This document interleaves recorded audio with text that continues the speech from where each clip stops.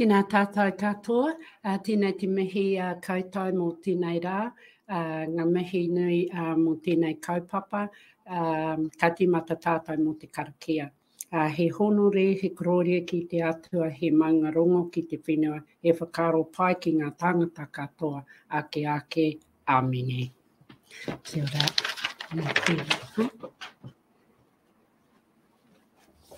Kia ora koto, welcome to our CARES Activist in Residence series. And it's been a pleasure to have you with us, Tina, throughout this whole week. We began with a public presentation. We had a workshop. Today we are launching the white paper, which we are going to call not white paper, because Tina asked this question, why do we call it white paper? That's an interesting question to reflect upon. What we're going to do is, after we present some of the key thoughts in the paper, we will open up the space for conversation. Just for those of you that are watching online, we also have an interview that is set up, and that will be released tomorrow on the online side. So it's a pleasure having with you Tina, and really looking forward to this career.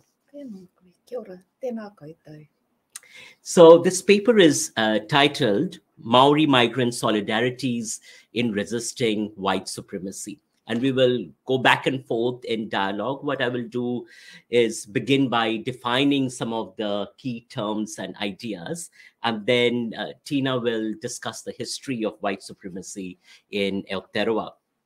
So white supremacy, the belief that white people constitute a superior race and therefore legitimately should dominate society, shapes the infrastructure of the settler colonial state in Aotearoa, New Zealand. Underlying white supremacy are the overarching values of whiteness, the ideology that the values of white culture are universal markers of progress. The whiteness of the crown, built on the hegemonic values of white culture, is built to perpetuate violence directed at Maori. Inherent to whiteness is the systemic devaluing of communities targeted with colonial violence, marking these communities as primitive and simultaneously erasing the cognitive capacities of colonized peoples. This the process of cognitive epistemicide. The racist violence of white supremacy targeting tangata whenua in Aotearoa, we argue, forms the basis of the hate directed toward diverse communities here. In this paper, we suggest that the violence mobilized by white supremacy directed historically at Maori in Aotearoa, New Zealand, exists in continuity with the violence of the white supremacist colonial project directed at indigenous peoples globally and people's spaces of the global south over the past 6 centuries. So white supremacy in that sense is not new, but it is embedded historically within structures, institutions, and crown processes.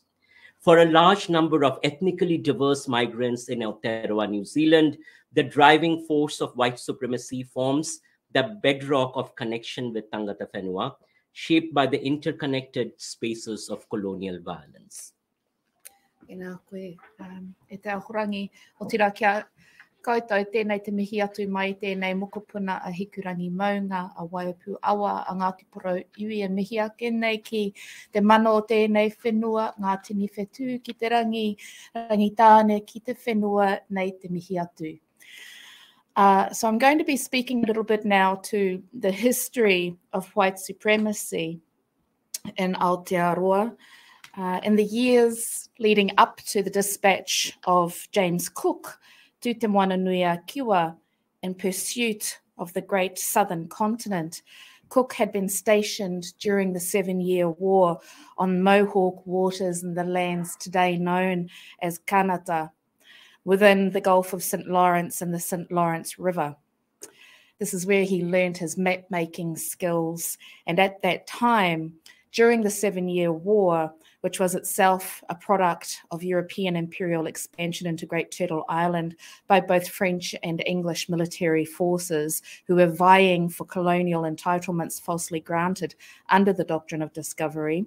Cook was mentored by Field Marshal Geoffrey Amherst, who advocated for biological warfare against Indigenous groups. Also present at the time during the 7-Year War was Sir Joseph Banks, who was sponsoring research into the transmissibility of viruses through pieces of cloth as they were handed out. Field Marshal Geoffrey Amherst famously distributed smallpox-infected blankets amongst Mohawk communities prior to invading them in order to thin them out, and was a fan of the conquistador method of training dogs upon the taste of Indigenous flesh, again as a violent method of thinning groups out prior to invasion by colonial forces. And it's important to note these aspects because it sets the context of the European colonial mindset as it turned its gaze towards Aotearoa and Te Moananui-a-Kiwa in continuation of the global colonial imperial project. Cook's numerous proclamations of discovery here in Aotearoa, in addition to the lives that were taken and the conscious spread of infection across sites in Te Moananui-a-Kiwa and Te Waipounamu, exhibits an extinguishment of native title and clear disregard for the humanity and human rights of Indigenous peoples, which is a clear legacy of the white supremacist mindset that is entrenched within the doctrine of discovery. So at this point, we have 3 centuries of European imperialism across the world playing out. And they had taken these entitlements, which were accorded through the doctrine of discovery, and entrenched them into the European social psyche through Enlightenment period theories. The entitlement of historical figures such as Edward Gibbon Wakefield to establish markets for stolen Maori land, and the settler scramble that ensued from that market further demonstrates the way in which entitlement to Indigenous lands had become normalised within the European mindset at that time. As concluded by the Waitangi Tribunal in the Paparahi o Te Raki claim, the small pockets of humanitarian intent were completely eclipsed by an overarching imperial imperative, even during the signing of Te Tiriti or Waitangi. And when the British Parliament passed the 1852 New Zealand Constitution Act, establishing a settler colonial government upon false grounds of cession for Te Ika Maui and upon equally false grounds of discovery for Te Waipounamu, it did so within a white supremacist social context that would continue to generate ongoing violations of Te Tiriti o Waitangi with impunity from that point until now. It was within the same colonially racist context that subsequent immigration policy was also grown by the New Zealand Crown, including the Chinese Immigrants Act of 1881 and the Immigration Restriction Act of 1899, and within which the New Zealand settler social psyche operated in its treatment of non-white peoples, exampled by the murder of Joe Kumyong in September 1905 and subsequent hate crimes against migrants and Maori across the same period until now. So we argue that migration is intertwined with the project of white supremacy that underlies the Crown. Migration and movements from post-colonial contexts of the global South need to be read in the context of the colonial project. The violence of slavery as forced movement of people is intertwined with the violence of colonial land grab. The colonial violence of white supremacy has historically expelled and displaced people from their land, livelihoods, and spaces of everyday living. So we need to look at migration in relationship to these forced expulsions and displacements. Simultaneously, colonial processes created borders to maintain the political and economic interests of colonizers, marking bodies as illegitimate through the organizing of citizenship and democracy. Democracy in this sense is inherently a racist and colonial project. Note here the ways in which English as a language, and this is just one apparatus of democracy, Note here the ways in which English as a language is placed at the core of the Anglosphere empire, shaping its information sharing, immigration, and military infrastructures. English is simultaneously deployed to set up and naturalize racist decision-making processes, to manage borders, upholding the whiteness of settler colonial spaces. The overarching ideology of whiteness that shapes crown immigration structures works in the concept of deservedness, the deserving migrant, and drives the institutionalized and structural racism that constitute migrant refugee experiences. And in that sense, one would argue that crown immigration infrastructures are at their core racist. Now, the Bretton Woods institutions, as the new face of colonialism, constructed economic and political infrastructures that maintain the colonial project, reproducing and perpetuating extractive purposes and practices constructed as the New World Order or neo-colonialism as we see it. The existing forms of extractive colonialism were renewed in the form of debt programs carried out by international financial institutions, the World Bank, the International Monetary Fund, paving the way for structural adjustment programs or SAPs that were imposed top-down on indebted nations as the basis for opening up new markets for transnational capital. Here it's worth noting that transnational capital located at the seats of empire primarily in the US. Salient here are the roles of the US and UK as empire, pushing imperial policies in the form of global free market through the performance of democracy promotion, once again, inherently a violent project undergirded by racist ideas. These neo-colonial processes defined intellectual property under the overarching ideology of whiteness, extracting indigenous and local knowledge, and organizing the theft of knowledge and cultural practices that we continue to see in the forms of practices of biopiracy, often directed at indigenous and local communities in the global south.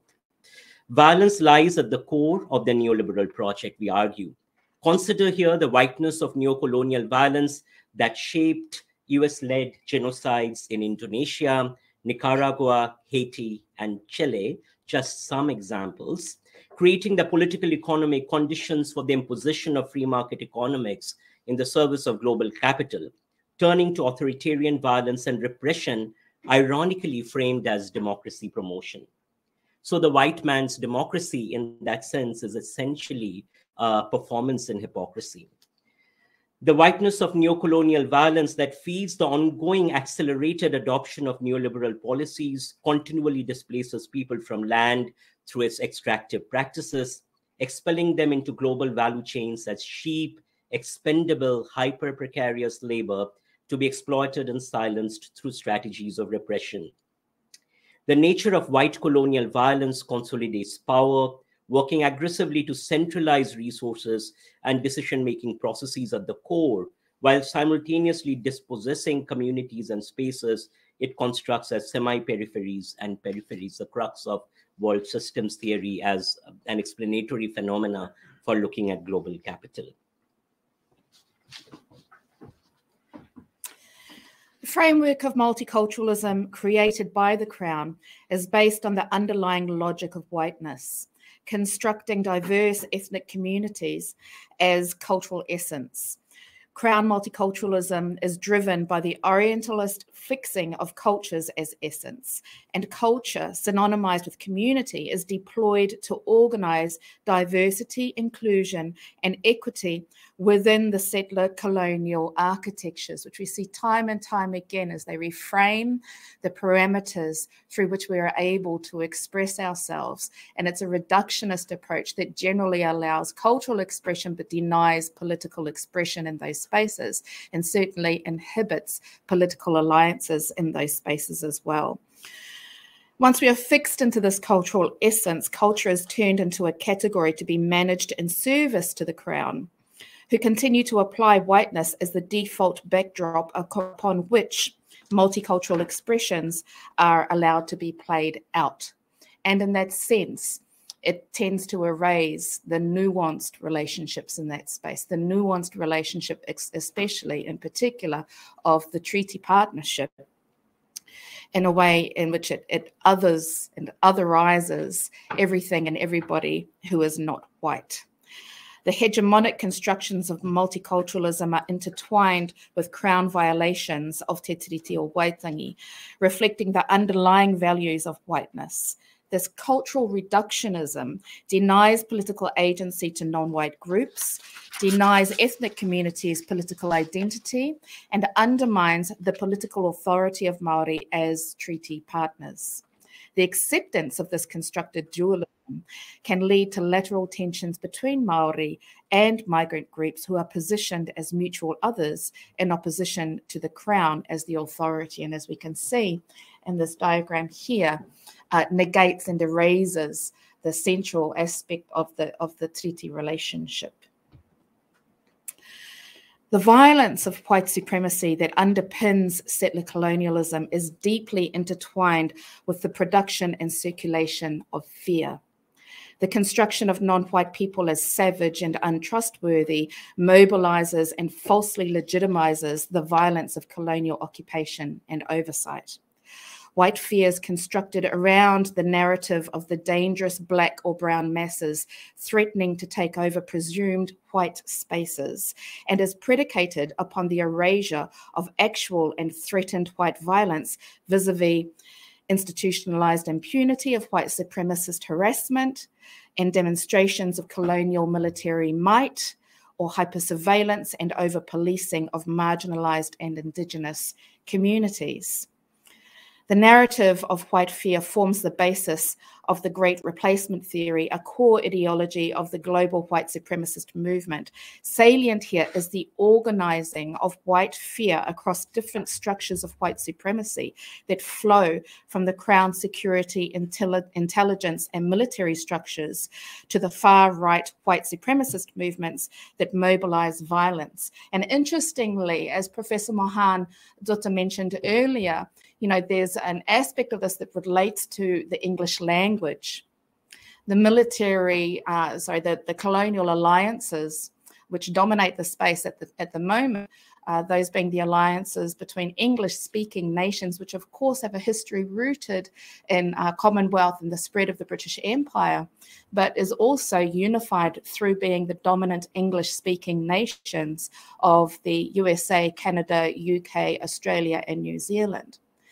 The dominant alliances and work streams that operate through that alliance operate across military, information sharing, and immigration agreements. Those are the dominant work streams in that space, and there's no mistake there. It's because of the ways in which these forces operate to maintain colonial oppression across these spaces.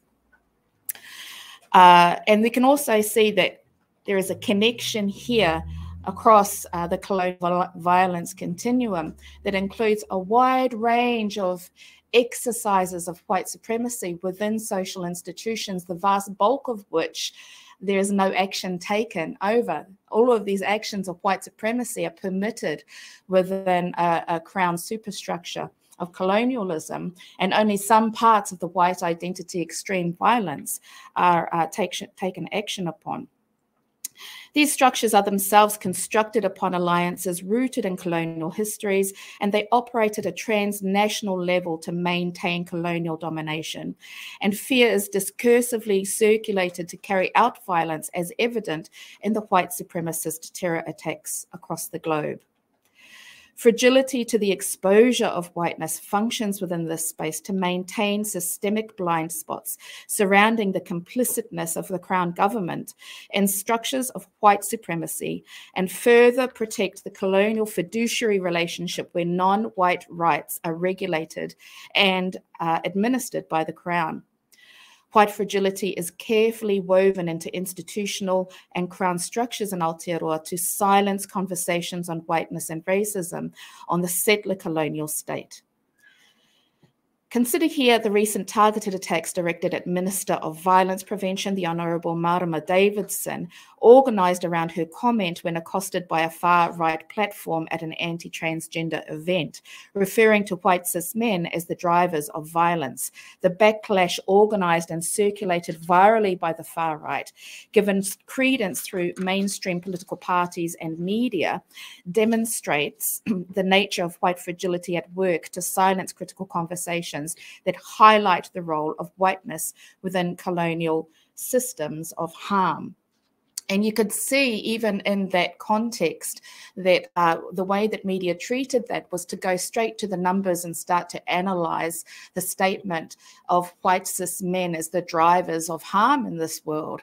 And there was no credence given to the systemic nature of who creates that context, who creates the policies, who benefits those policies, who experiences impunity from the violence that is visited through that system as well. All of that was absent in the media, and they instead turned to give credence to the outcry and the offence of white men by turning to a reductionist approach and looking at those numbers.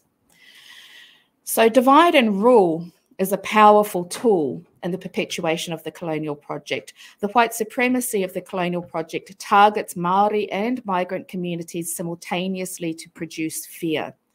Migrants are fed the colonial lie that to uphold the principles of Te Tiriti somehow may deplete migrant rights, fundamentally, communicatively inverting the role of Te Tiriti as the basis for migrant belonging here in Aotearoa. Similarly, Māori communities who are marginalised by settler colonial practices of dispossession are targeted by far-right anti-migrant forces, constructing migrants as the threat to economic opportunities for Māori. Consider here the ways in which the racist trope around Māori as dangerous is organised in the context of the thefts at dairy shops that are largely owned by Indian migrants, and the equally racist trope that migrant groups are responsible for diminished access to employment and social housing, triggering Māori trauma of colonial invasion and reorienting it towards nationalist, xenophobic agendas. Within an anti-colonial critical framework, the convergences of experience between Māori and migrant groups far outweigh the differences. And that is a reflection which was affirmed by Ki Te Whaiao Ki Te Ao Marama, the Community Engagement Report for Developing a National Action Plan Against Racism. And in that report, they found that ethnic tangata tiriti participants recognised that the racism that they experienced and the barriers that they encounter are inextricably linked to the colonisation of Aotearoa and the suppression of the tino rangatiratanga of tangata whenua. So now we turn to digital infrastructures of white supremacy. And as we get here, you'll see the way in which we are establishing this argument is to see the contemporary expressions of white supremacy as flowing from the colonial history of white supremacy that is embedded within the structures and institutions of settler colonial states. The global proliferation of white supremacy is mobilized through digital platforms in this contemporary turn to white supremacy. The organizing logics of contemporary digital technology, reflecting the colonial drivers of the Industrial Revolution, embody white supremacy. In that sense, these technologies are embodiments of the underlying ideology of white supremacy.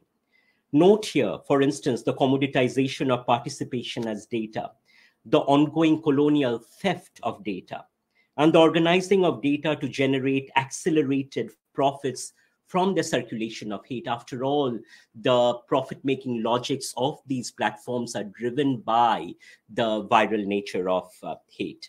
That hate goes viral on digital platforms is deeply intertwined with the organizing logics of digital platforms, reflecting the white supremacist ideology that underlies the platforms, generating profits from exponentially growing viewership, responses, and sharing of racist violence and hate. So all these mechanisms that perpetuate hate are inherent to the logics of the platforms.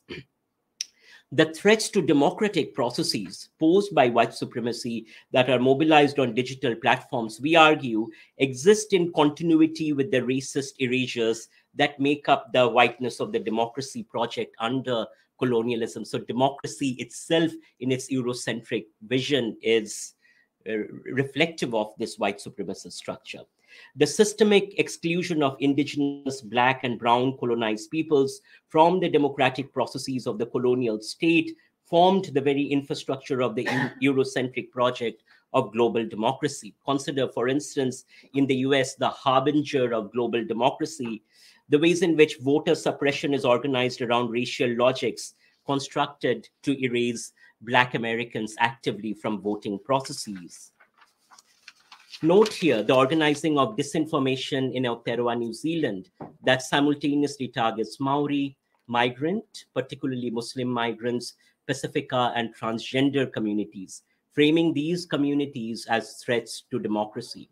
Consider, for instance, the rhetoric of one person, one vote that deeply demonstrates this racist ideology.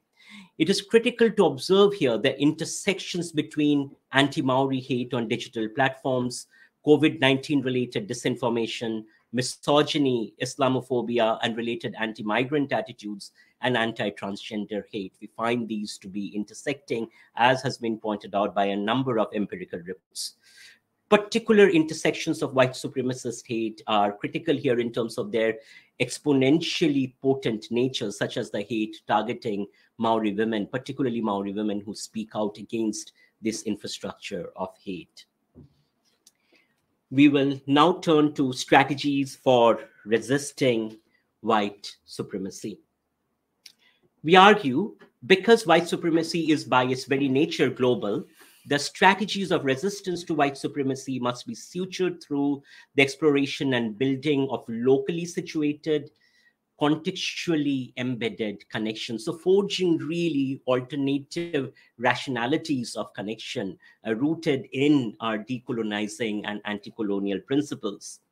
Amidst the large-scale violence propelled by the cognitive epistemicide carried out by the settler colonial project, the voices of indigenous, migrant, and local communities across the global South keep alive the possibilities of hope. Nurturing these relationships at local, domestic, regional, and transnational level provides the basis for responding to the multi-leveled threat of white supremacy. This includes internal education work within our relative communities to grow mutual understanding and solidarity, developing independent mechanisms for information sharing between marginalized communities, which highlight key actors, tactics, financial networks, and critical relationships within global white supremacist movements. So really seeing, for instance, the ways in which the COVID-19 disinformation networks are connected to white supremacist networks and Trumpian ecosystems, and extends to physical acts of solidarity between marginalized communities during political actions. At the foundation of the organising of legal, political, economic and social structures in Aotearoa, New Zealand is Te Tiriti o Waitangi. Te Tiriti, we argue, offers the core infrastructure for resistance to white supremacy in Aotearoa, New Zealand. He whakaputaanga o te rangatiratanga o Nutireni, the Declaration of Independence of the United Tribes of New Zealand, together with Te Tiriti o Waitangi, collectively constitute the first immigration documents of Aotearoa. Te Tiriti o Waitangi in particular is the source of non-Māori rights within Aotearoa and sets the standards by which non-Māori may call Aotearoa home. Te Tiriti o Waitangi was clearly envisioned by signatory rangatira as a tool with the potential to limit the harmful reach of colonial entitlement on these shores. As such, the forging of relationships and connections on the basis of Te Tiriti o Waitangi offers an organising register for building a pathway for resistance to the project of global white supremacy. In considering what it is to be Tiriti-centred, we can look again to the findings of the Paparahi Ki Te Raki Stage 1 report, which clearly outlined the expectations of rangatira signatories to Te Tiriti. They found that the rangatira understood kāwanatanga primarily as the power to control settlers and thereby keep the peace and protect Māori interests accordingly. that rangatira would retain their independence and authority as rangatira and would be the governor's equal, and that land transactions would be regulated in some way, that the Crown would enforce Māori understanding of pre-treaty land transactions and therefore return land that settlers had not properly acquired, and that it may also have involved protection of New Zealand from foreign powers. Essentially, that's talking about land back, and it has the potential to also talk about the responsibility of the Crown to act in a more protective measure towards Māori communities and the threats that they face from global transnational white supremacist movements. We think that few, if any, rangatira would have envisaged the governor having authority to intervene in internal Māori affairs, although many would have realised that where the populations intermingled, questions of relative authority would need to be negotiated on a case-by-case basis, as was typical for rangatira to rangatira relationships. The standards of tiriti, of te tiriti o Waitangi, centred solidarity that we can draw from this understanding of the signing of te tiriti o Waitangi include the basic standards of land back, solidarity and the call for independent authority of rangatira Māori over te ao Māori, the protection of Māori from foreign threats, and shared power over matters that impact upon Māori and tauiwi. Contemporary reflections upon the role of te tiriti o Waitangi in relation to immigration policy can also be found within the Matike Mai Aotearoa report on constitutional transformation, which you can go on to Google right now and download yourself for free to read through, and I would recommend you do that.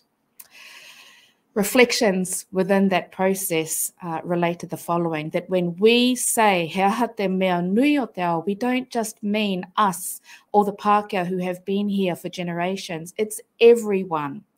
And that's what te tiriti allows for.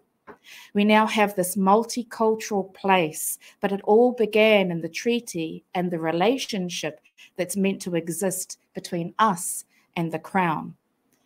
It's just tikanga to recognise the relationship with tangata tiriti, even if they haven't always recognised us. That's a really important value, but it needs the same manaaki that our people tried to show to the very first Pākehā. The discussions about how te tiriti valued and embraced everyone in the community were also about the need to ensure that all peoples could fully participate in political affairs. That is, the need to guarantee fair representation for everyone in both of the different spheres of influence and in the relational sphere between them. The invitational promise of te tiriti o Waitangi is reflected in the tikanga of aroha and manaakitanga that foster dialogue and secure equitable political participation. Resistance to white supremacy, organised around the principles of kaupapa Māori, turns to radical love as the basis for relating to each other. Rather than consolidating spaces of resistance around culturally essentialist ideas that are grounded in narrow concepts of how does this movement benefit me or the people that I represent, the concept of radical love suggests the continual centering of spaces of hitherto erased voices. Rather than performing shallow victimhood based on marginality, radical love offers an ongoing invitation to the other.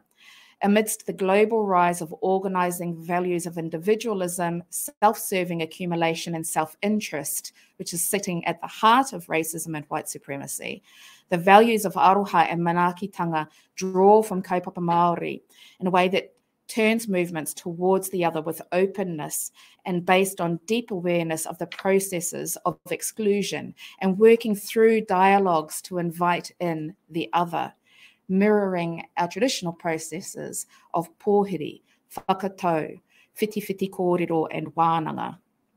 It is and drawing from tikanga Māori as a framework within the context of anti-colonialism, it is imperative that we resist cultural reductionism and extraction by understanding, respecting, and supporting political kaupapa as defined by Te Ao Māori. This extends to support for land-back movements, tiriti-centred constitutional transformation, and Indigenous-led climate justice movements. Connected to this, then, are the habits of critical reflexivity.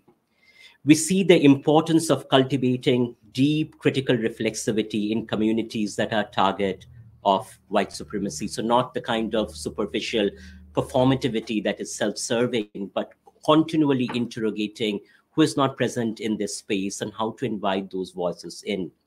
The pedagogy of critical reflexivity explores deeply the interplays of power and control that shape the processes of dispossession and marginalization. For ethnic migrant communities, the practices of deep critical reflexivity interrogate the shallow performances of traditionalism and cultural essentialism that draw upon superficial similarities with essentialist depictions of Maori cultural values. We note here the cultural cachet that is often drawn from such culturally essentialist performances and therefore work well in the marketplace within the neoliberal logics. For instance, we note the shallow co-option of Maori cultural practices to perform similarity and connection by far-right or right-wing Hindutva groups here in Aotearoa by appealing to tradition, by hosting events such as conferences of the elders and traditions, simultaneously fixing tradition within a politics of exclusion, marginalization, and in the worst instances, supporting far-right fascist politics. Such superficial appeals to tradition on one hand are deployed to perpetuate exclusionary practices, and on the other hand, perpetuate the settler colonial violence on Maori through the circulation of static culturalist tropes, mirroring the Orientalist strategies of the Crown. So this process of fixing as tradition actually reproduces the fundamental Orientalist nature of white supremacy. In the context of Hindutva, for instance, the practices of critical reflexivity would attend to the ongoing marginalization of Adivasi communities, indigenous people living in forests by Hindutva structures in India.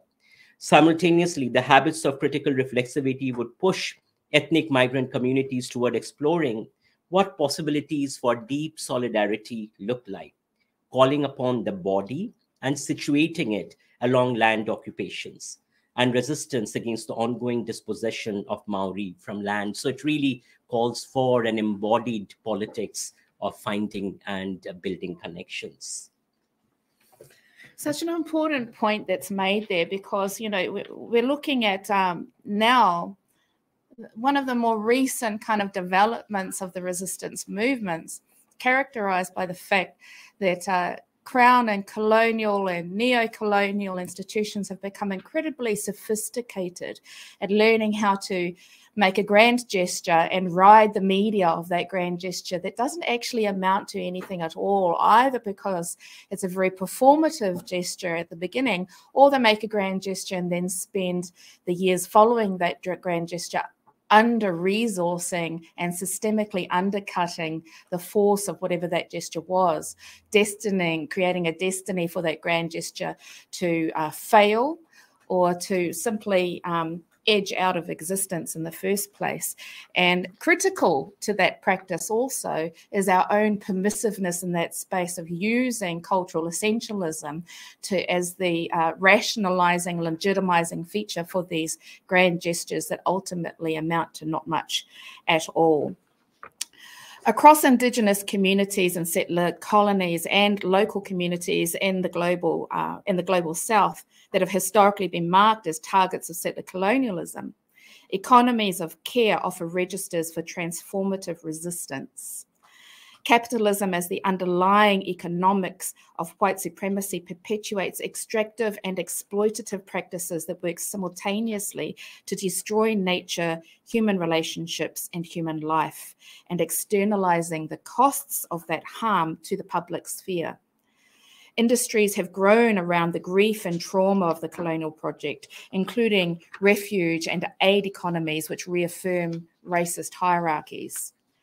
In spite of the extensive violence unleashed by the colonial capitalist project, Indigenous and local communities in the Global South hold within them forms of knowledge and foreground practices of care that are politically potent actions which push back against the seemingly intractable forces of capitalism. In Aotearoa, for instance, the organising of Māori communities around aroha and manaakitanga sustained and nurtured everyday life amidst crises such as the pandemic and the floods of 2023. In Telangana, South India, the organising of Dalit or oppressed caste landless women farmers into sangams, cooperatives, sustained practices of community-based seed banks and seed sharing organised around principles of care. Further, for many of these subsistence communities, economic and ecological imperatives are complementary, not contradictory. The tikanga of kaitekitanga and manaakitanga relate similarly across human and ecological contexts in an understanding of the interdependency of nature and humankind. Under this paradigm, communities have not only withstood the aftermath of natural disasters and provided for each other, but have also protected the vast majority of the planet's remaining biodiversity and sequestered significant levels of carbon, facts which bear considerable relevance as the world is increasingly forced to reconsider what kind of global economy will provide a habitable planet for future generations. The locally situated, culturally grounded, contextually embedded, decentralized economies of care or manaaki decenter the centralizing processes of political and economic organizing shaped by white supremacy. In understanding that, we have to see that imperialism is at its heart an inherently centralizing process that creates citadels and sites of extraction in service to those citadels. It creates rural isolation. It creates fringeness. And those sites are generally turned into sites of manual labor and resource extraction in service of the capitalist hubs, business and social hubs. Now, how do we sustain these economies of care, these spaces of alternative organizing against the hegemonic forces of capital?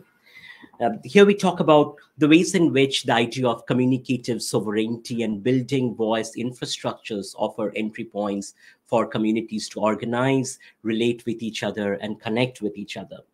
Amidst the systemic erasure of communicative spaces for the participation of colonized peoples in the process of knowledge generation, that process of cognitive epistemicide, communicative sovereignty, the ownership of communicative resources and infrastructures in the hands of indigenous and local communities serves as the basis for structural transformation. The capacity of communities to tell their stories, the capacities of communities to own their knowledge and articulate this knowledge is the basis for challenging the driving forces of whiteness. Culture-centered processes of social change attend to the communicative processes that shape the co-creation of voice infrastructures for the participation of communities at the global margins in organizing for social justice. Building voice infrastructures for participation of Maori and migrant communities in dialogue, we believe, lies at the heart of resisting white supremacy in its political, economic, societal, cultural, and institutional forms. Here we note the ways in which the Crown systematically erases these opportunities and openings for dialogue, such that the Crown becomes the key mediator of migrant Maori relationships, and in that process can perpetuate its divide and rule policies. The voice infrastructures co-created through the active participation of Maori and ethnically diverse migrant communities in dialogue bypass and unsettle the overarching logics of whiteness. So delinking from whiteness to create alternative links and spaces, fostering openings for deep listening to each other, exploring convergences, and at the same time, recognizing our differences and departures in our mutual stories, and then learning to work through these departures to be beside each other, placing our bodies alongside each other. Whiteness works through the production and perpetuation of the myth of separation. The whiteness of the crown reduces international relations and trade policies into opportunist calculations based on appeals to national interest. Such narrow considerations of national interest embedded within the colonial capitalist forces that uphold contemporary neoliberalism undermine Indigenous, non-white, labour, migrant and environmental rights alike. International relations based upon national interests are constituted within the wider white supremacist global superstructure, organizing questions of security, intelligence, data gathering, and military strategy within racist infrastructures. Note here the participation of Aotearoa in the large-scale militarization of the Pacific, increasing proportionally to political tensions between Pacific Rim states, and reflected by the increase of military sites and assets across the Pacific and Aotearoa. Military participation in RIMPAC, and ongoing moves towards New Zealand membership in the AUKUS military alliance. Such activities and relationships significantly increase risk to Indigenous and local communities across the Pacific, whilst also increasing New Zealand's complicitness in the neo-colonial alliance structure of military might, which continues to drive the unjust movement of peoples around the globe. Similarly, critical here is the lack of critical reflexivity when engaging far-right or fascist regimes such as Dutta in India, Israeli occupation of Palestine, and or Indonesian occupation of West Papua.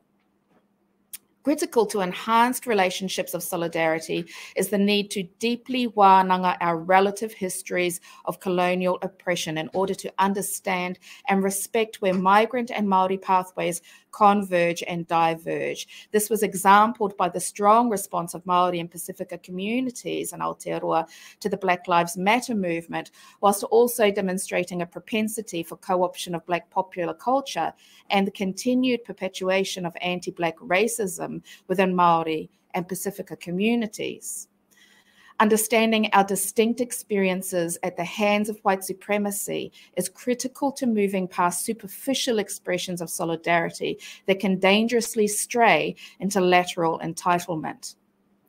An anti-racist framework built upon deep understanding and based upon transnational solidarities further calls for active construction of anti-racist strategies at a global scale, weaving together connections with people and communities experiencing the marginalizing effects of racism that draw upon the principles of aroha, mana motuhake, and manaakitanga.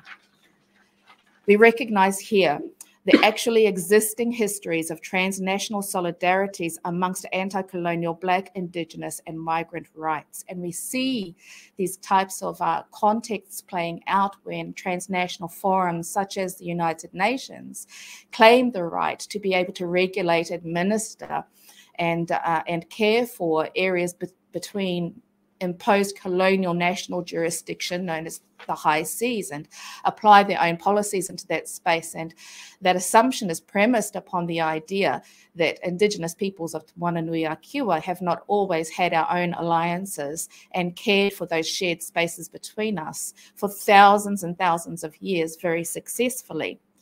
And of course that has fallen apart under the framework of guidance of the Convention of the Law of the Seas under the United Nations, who has overseen a period of extreme overfishing, over-extraction, seabed mining, and military war games played out across those same areas to disastrous consequences. We also interrogate here the organizing logics of white structures, such as the United Nations, in mediating those infrastructures that work actively to erase the knowledge, stories, practices, and relationships of transnational solidarities against racism and harm, capitalism, and climate colonialism. The potential of Indigenous migrant solidarity is huge, with Indigenous populations and migrant populations collectively accounting for 781 million people worldwide. Kia ora, Tina. It's been such a pleasure to participate with you in this dialogue. And part of this process has been sort of testing how far we could go with saying what we wanted to say. And I just feel so humbled that we have been able to, I feel, from my part, say the kinds of things that needed to be said. Yeah. It's been a great honor to work alongside you as well. And it fills me with hope for the potential of the work that we can continue to do in solidarity together. He mihi anō ki a koe. Koutou ko te whānau ko nei te kuninga ki pure hurua. Kia ora rā. Ngā mihi. So we wrap up with the hope. In conclusion, we are filled with hope at the possibilities of solidarities and anti-colonial struggles within Aotearoa and transnationally. While migrant and indigenous struggles are deliberately constructed as oppositional within white frameworks, they're driven by the same or similar global histories and upheld by similar transnational forces of white supremacy in state, institutional, and interpersonal contexts. Listening to each other, building voice infrastructures, growing economies of care, struggling to retain our communicative sovereignties and our narrative sovereignties, our capacity to tell our stories, our own stories, and placing our bodies amidst shared struggles offer registers for transformation that are independent of the deliberately slow and reluctant pace of colonial consciousness. These transformations are simultaneously local and global. They are both economic and political, and most foundationally, they are led through community action and community participation.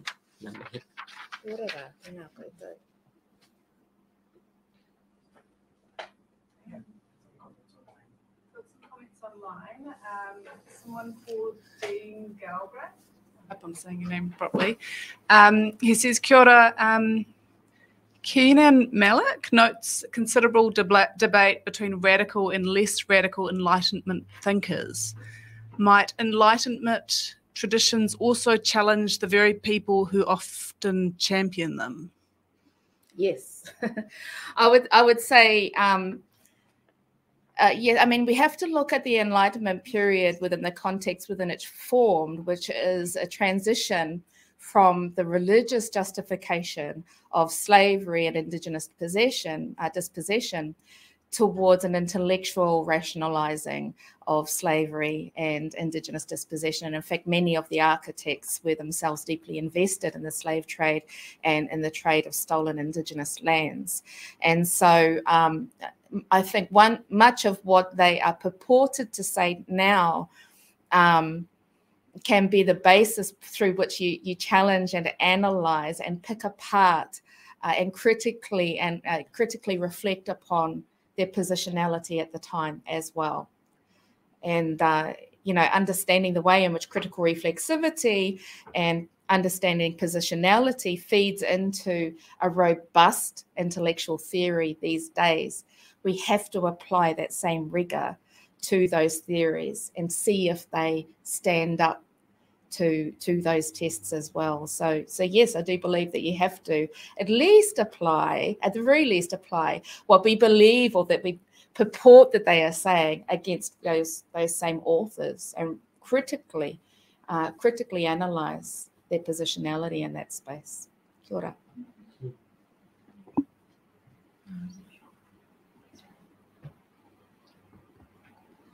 We've got a comment from Leon Salter, and he says, no coincidence that Hipkins announced a boost to military spending after coming back from Charles' coronation. Do you have anything to add about that?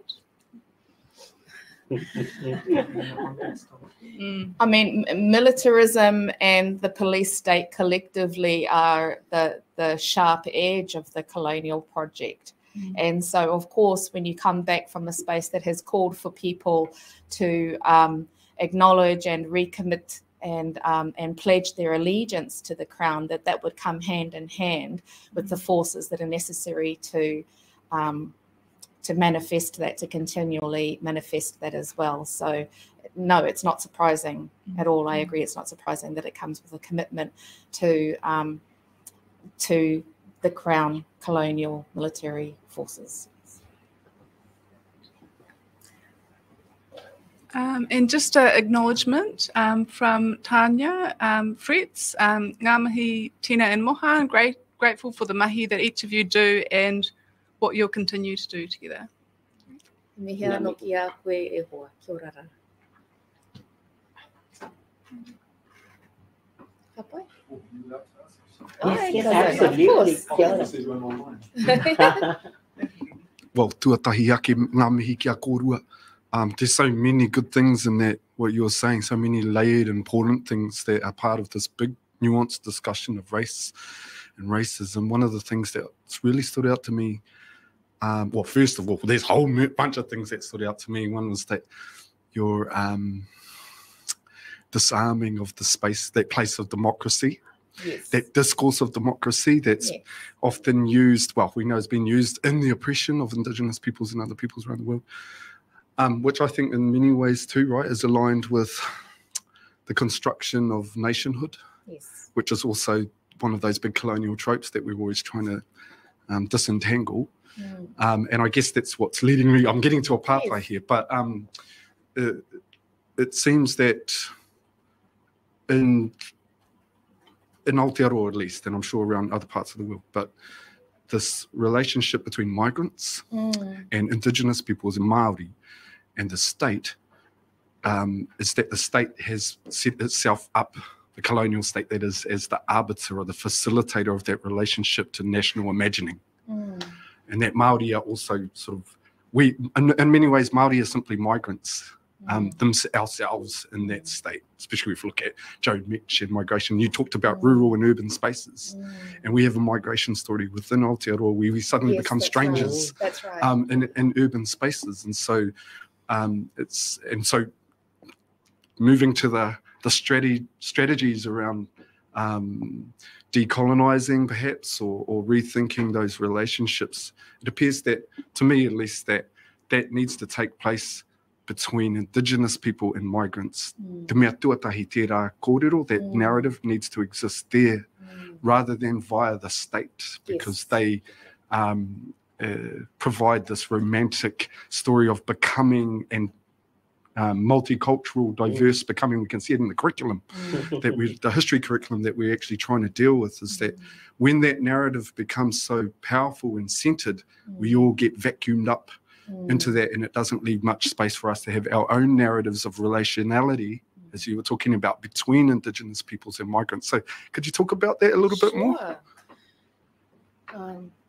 Kia ora, rā, te whanaunga, i te tuakana a te tungane. I tō mihi mai me tō pātai. Now, I think one of the things that we see inherent in the dynamic that you're talking about is that when the Crown steps into the space of mediating the relationship, it also erases itself as an actor in that space. And in fact, the driver in that space, the one who ultimately controls the movement of both Indigenous and migrant communities in the first place, first of all, through the application of their alliances and complicitness within global superstructures that deny people the right to stay in their own home, let alone to move freely, but the right to stay and be abundant and live fruitful lives in their own home. Secondly, the creation of a global economy that denies people the right to stay and live productively on their own lands where they are. And then, of course, the upholding of capitalist structures which still maintain, neo-colonial forms of slavery and indentured servitude and labor exploitation that continues to drive people around the globe as well, displace people around the globe as well. They then step into the presumption that they have the right to be able to regulate who can then come here once they're driven from their homes by virtue of those forces, who can come here and where they are situated when they come here. Recent discussions about the establishment of an offshore refugee compound once they are here. And then they also, whilst being, such powerful drivers of this phenomena, assume the right to be able to draft and design and architect how immigrants are treated once they come here as well. And we've recently, again, topically seen the resurgence or the reappearance of dawn raids as a form of regulating, migrant rights to be here. At the same time, they're also regulating and moving Māori around the place through the creation of colonial land tenure systems and the dispossession of land of people, moving us off our land or through harm that's done to land that's making it uninhabitable and toxic to live in, through the incarceration of Māori communities as well, moving Māori children out of Māori whānau, out of hapu Māori, out of iwi Māori, and deigning to have the right to move Indigenous peoples domestically. And, you know, of course, the another recent kind of connection in that space of the 501 refugees that are brought back here from overseas, and the way in which colonial states in Australia and Aotearoa deign the presumption and the right to be able to mediate that space. When we are having this kind of shared understanding, we actually see that obviously the Crown is not this neutral figure, neutral figure who has the right to be able to mediate between the two actors. The Crown is the dominant actor, acting upon both of our spaces in that space. And I think that that type of a discussion opens up the space for us to have much more mutually fruitious grounds for solidarity and seeing change, seeing how and, why it's important for us to support these factors, and in fact also not turn into tools for that colonially dominant actor to be able to continue that oppression upon our mutual communities. Kia ora.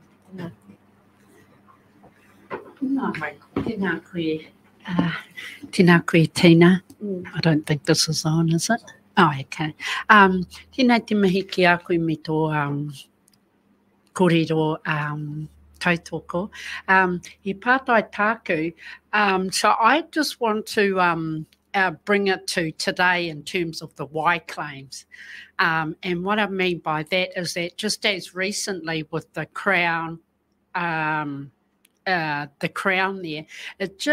it annoys me sometimes that they still misconstrue our tikanga, our kupu, tikanga, and mana, and turn it around and use it in how they see it. Now, I've been to quite a few why claims in that, and it just annoys me that they continue to do that. And here they are. When you just spoke about the Crown as the dominant actor, that's what they're basically doing. And I'm really annoyed at the why claims because, I mean, this is my whakaaro. Why are we continuing to explain to the Crown what our lands were, what they once were, where they all came from and all that? Why aren't they just telling us basically what they stole and what they took from us? Why are we continuing to go through this process? This is their process. It is not ours. We shouldn't be explaining to the Crown what we lost. They should be telling us what they took. That's my whakaaro in this anyway. Yeah. It just continues to annoy me because the more they had a recent why claims, I think, up at Tūwharetoa, or just recently, and I was on the link. And I just can't get over some of the lawyers in that using these words tikanga mana to suit their own agenda when it's not even their word to own. You know what I'm saying? For Māori, these are our kupu. They're very dear to us. These words aren't just words that we made up like their English words. These are words that mean a lot, like our tupuna and all that. And it really annoys me that these lawyers in the Crown can use our kupu to their means and just turn it all around. And you see that through all the systems, all their processes and that and policies and that. So, so that's just my whakaaro on this. Kia ora.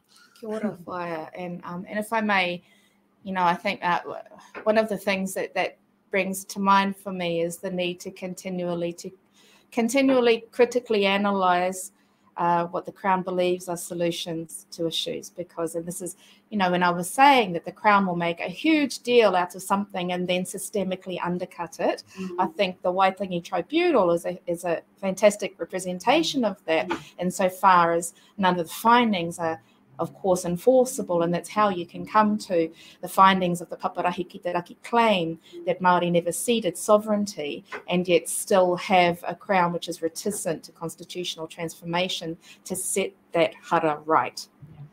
And so, we can't underestimate the role of Crown self-interest in that space, which is why I think we can't ever expect them to completely own up to what they've done. That said, if the Crown admitted the amount of Crown admitted violations of Te Tiriti from now up until, from 1840 to 1992 is significant, and it would take 662 pages to print it all out.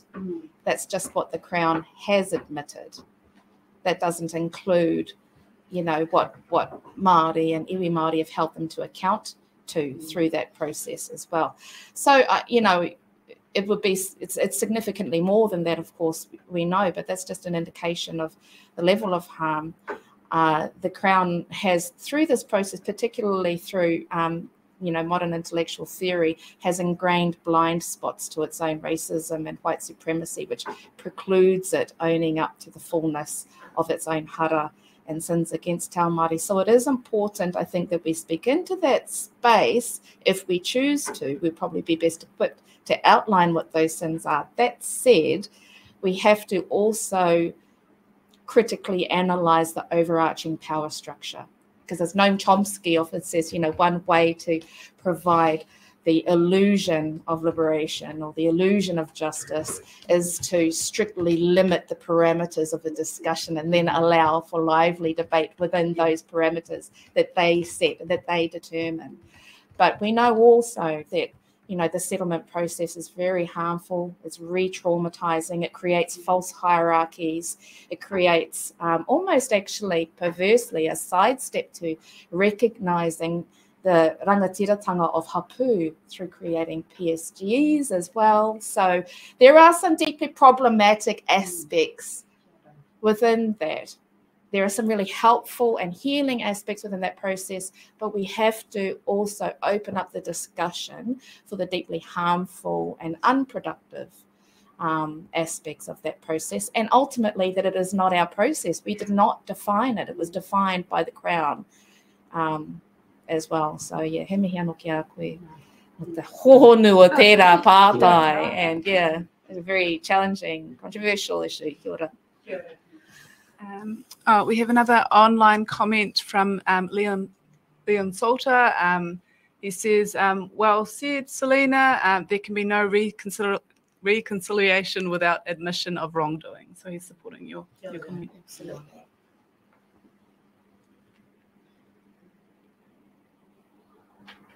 Arnold? 2 points of that. Sure. No, well, it's just thank you for that. And actually to add on to that, kōrero is that this history of, it's kind of like a history of gatekeeping, that where you work with the Crown, and I'm sure, we go back to the 80s and beforehand, every time our people work with the Crown, we see our kupu return back to us in ways that we didn't give them in the first place. And I think Graham's walked in, but I remember reading some of Graham's work on this. I think it was Pākehā capture, and the capture of our language and the co-option of that language, and then the reusing of that, and suddenly finding that the things that we've actually sometimes advised the state on come back, and that doesn't look like anything that we actually talked about in the first place. And that's part of that manipulation, particularly when you're trying to deal with issues of diversity, race, and decolonisation. So yeah, kia ora mō tēnā kōrero. Kia ora. And the co-option of Te Ao Māori, and particularly our aspects of our liberation, of course, we see that happening in a really contemporary form through white supremacist and conspiracy movements, co-opting our flag, co-opting our symbology, and also triggering our trauma in service of their nationalist agenda as well. And so we see that at the extreme end, but that doesn't happen by itself. That happens upon a backdrop that's created by the Crown co-opting our notions, co-opting our culture, utilising in terms of claiming the right to be kaitieki. One person going to be kaitieki of my hapu, and that's my hapu.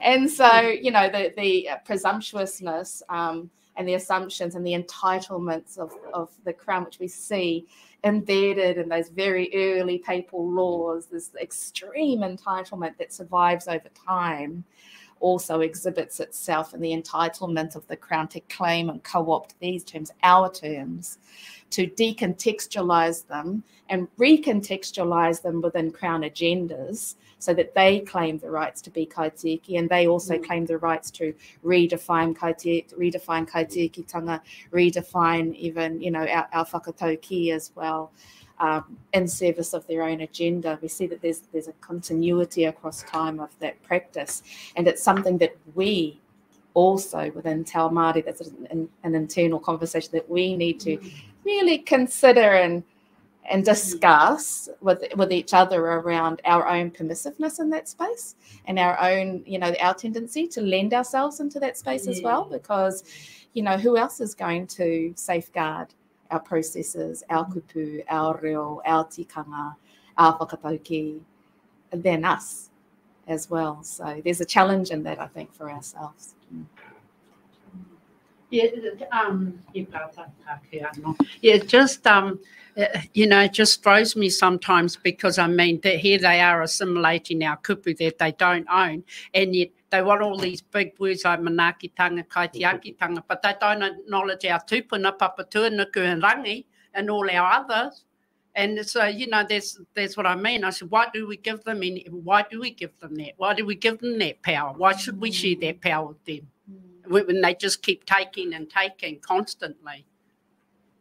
Kia ora. Papai pai te rā mo te whare wānanga. Oh.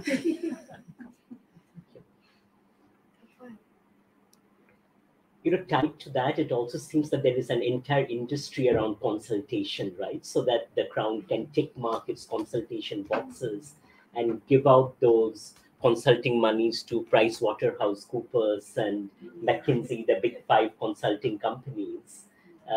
That seems like an entire racket of corruption in and of itself, right? Yeah, I mean, they've just changed another name, another government agency name to Manawa. I thought, did they even know what it means? And there are things that we can do to push back, and that we have done to push back against that as well. And so, you know, the Crown, as much as in the settlement process, as much as that might create a potential diversion away from the mana of hapu, PSGs and Rūnanga can also step into that space to engage, and they do often step into that space to engage hapu and Rūnanga to empower that voice within that process. There are opportunities for us to be able to step into that space and reclaim those terms and refuse to allow them to be utilised by those spaces. So we're not passive actors, and that we do and I guess that is the call within this dialogue, is to call for us to, you know, claim what agency we do have within those processes to set right what we can.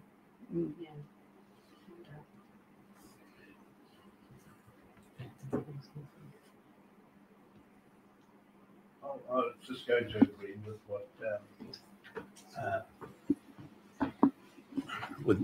what Mohan has already said. It's really the internal reproduction of consultation process where the state sets the questions, selects the consultants, and then even has the temerity to select the answers they want to read and see. So it's a totally biased sort of process, and actually we're seeing that right now with this government and some of the things that are happening, particularly in relation to the claim that's on the table. Yes, that's right.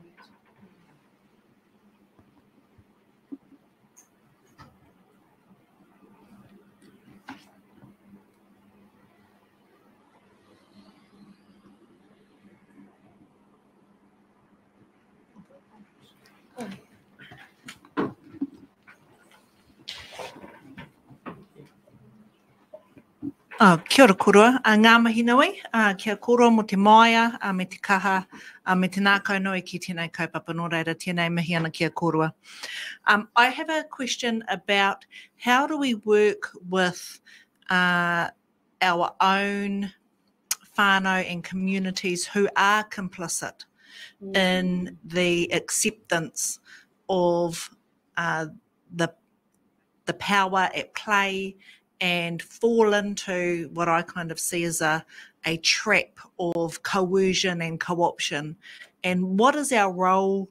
How do we enlighten I don't know, after the conversation about enlightenment, I'm not sure if that's the right word to use. That's right. But how do we conscientise those of our own communities who might be complicit and compliant in the process of establishing power over us? Sure. I think one of the gifts of the discussion of, the intentionality of the global colonial project is that it strips away some of those colonial fictions that sit at the heart of complicitness. And of course, there are many drivers to complicitness. Some of it is self-interest, but some of it also is this deeply embedded understanding that my subservience is innate within me as an Indigenous person. These cultural fictions that are laid upon us through the Age of Enlightenment, through Enlightenment scholars, but also through colonial narratives that say that if you are Indigenous, if you are a person of colour, that you are destined to play a particular role in society. And so I think, when we are able to further share the story of the doctrine of discovery and its continuity across time and how it's come to shape the things that we've learned, even about ourselves, so that we then wind up becoming actors in that space. As Paula Freire talks about, we wind up becoming the purveyors of that colonial logic ourselves, upon ourselves and upon each other as well. And so I think when we can draw out that story, that can be quite liberating. It liberates you from the idea that you are the problem, and it liberates you from the idea that this is your destined role within a social structure as well. And it opens up the idea that, we can challenge that system, and that we must challenge that system to create a better future for our children as well. So I think, for instance, the history curriculum reset holds great potential in that space if it is actualized, and if the racism that is inherent within the Crown education superstructure is also challenged and unpicked in order to make it fit for purpose, to be able to carry that kind of kōrero. And I often hear people say that as heavy and challenging as what this story is, it's also liberating, because it really speaks to your heart and reminds you, which you might intellectually know, but you're operating against incredible social forces that are reiterating to you at every given moment of your waking day that you are the problem and that this is right, and that in order to be right, you have to operate in this way. So I think complicitness operates under those superstructures that are informed by those narratives. And when we can tell this story, sit down and listen to each other's stories and actually connect to each other's stories and connect ourselves to this broader story, it plays a really strong role in reducing that complicitness. Kia ora. Yeah. There is so much there, Tina, in terms of the possibilities of dialogue, right? And I'm really inspired, when I read Graham's earliest writings on Kaupapa Maori, and he talks about the intersections of culture, structure, agency. So culture is held, that analysis of culture is held in relationship to structure, and that kind of analysis prevents us from turning just to culturalist logics and getting stuck with culturalist narratives as having achieved something, So the question really then is, how in our pedagogy do we come back to that kind of culture, structure, agency analysis, as opposed to the culturalist rewards or gifts or crumbs that are thrown at different communities, right? And also I think part of that then relates to, when I was speaking with Tina, one thing that really struck is the courage it takes to speak within one's own community to power and the consolidation of power. That, to me, talking about Hindutva, for instance, that's the hardest part, when your people turn to you and say that you're Hinduphobic, or you are a brown servant of the white structure, because you're offering that critique, right? So I guess part of that is also, how do we keep alive that internal habit of critical speaking when the structure is organized in such a way that the pushback often is internal from within the community for challenging those power configurations. Yes, and I think, you know, another part of that is speaking to this in terms of systems as opposed to personalities and individuals as well.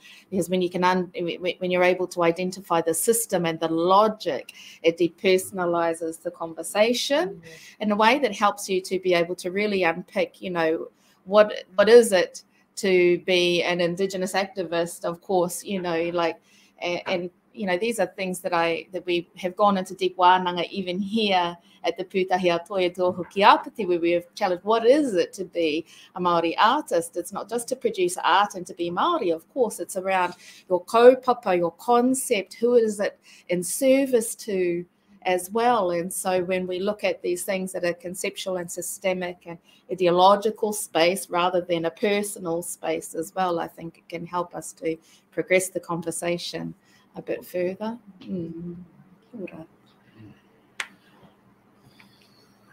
Just have a few acknowledgements.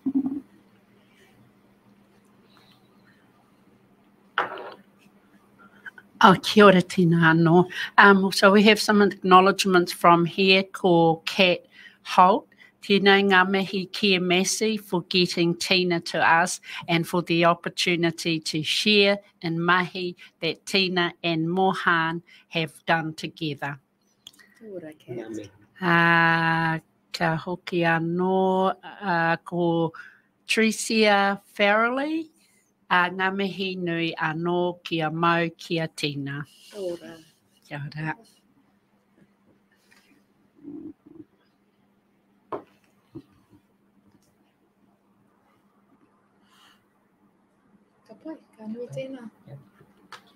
I just want to take this opportunity once again to thank you. Tina, you just being here transformed this space, and then we will carry with us so much of the inspiration that you offered us. And hopefully this is just one part of many such conversations. Thank you. Thank you for your manaakitanga and the care and the work that you do also, Mohan. And he mihi anō ki te pūninga ki Pūre Huroa and Rangitāne for allowing us the space to be able to carry this out on their whenua. Kia ora rā, tēnā koutou. Kia ora.